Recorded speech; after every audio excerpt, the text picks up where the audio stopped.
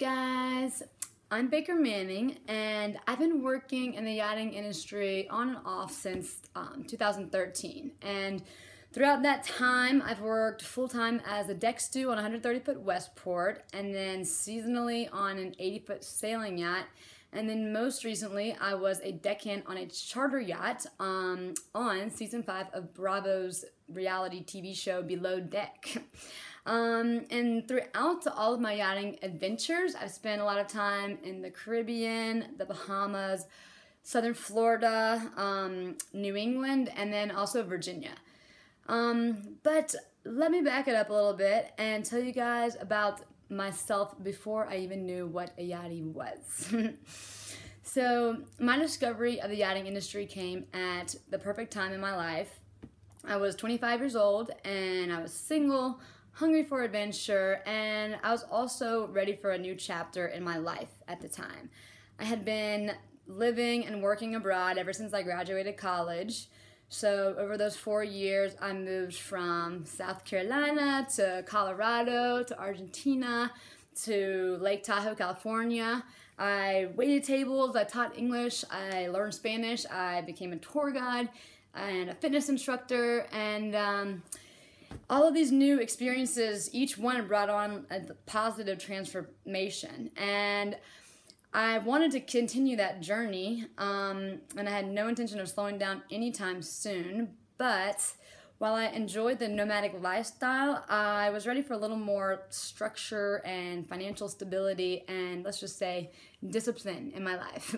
So I was kind of at a crossroads, and I was beginning to notice that a lot of my friends were starting this adulting thing. They were settling down, getting real jobs, and even getting married and having kids. And as I got older, I felt like there was some kind of growing pressure that I should be doing the same thing, but I knew I wasn't ready for that yet, if ever. But at the same time, I also knew that I wasn't using my skills and capabilities to the fullest potential. So I needed a new challenge, something entirely foreign that I could immerse myself in. And that is when I discovered the yachting industry. So the personal growth and development that I gained while living and working on a yacht surpassed all of my previous endeavors combined. I came into the wonderful world of yachting feeling capable and confident, like I was pretty good at this whole life thing, but I learned very quickly that I had a lot to learn about a lot of stuff. And that brings us to getting hired. So back then, I knew absolutely nothing about working on yachts, but I was willing to do anything to make it happen. And I think that a majority of aspiring yachties are in the same boat. It's like we all have the same goal to get a job on a yacht, but most of us have no clue how to get there.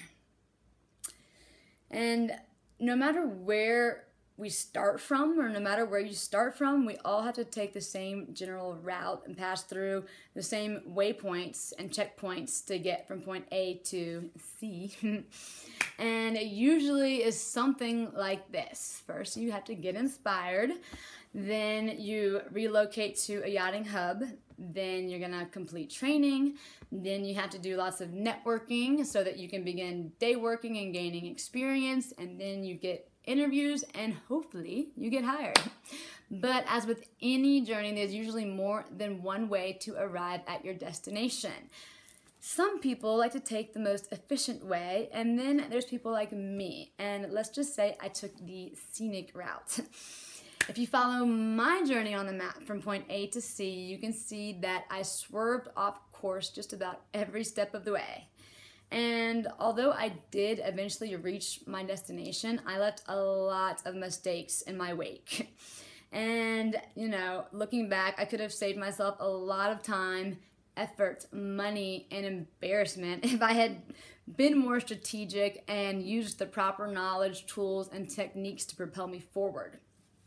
So that is where the Yacht Job Handbook and Yacht Job University come into play.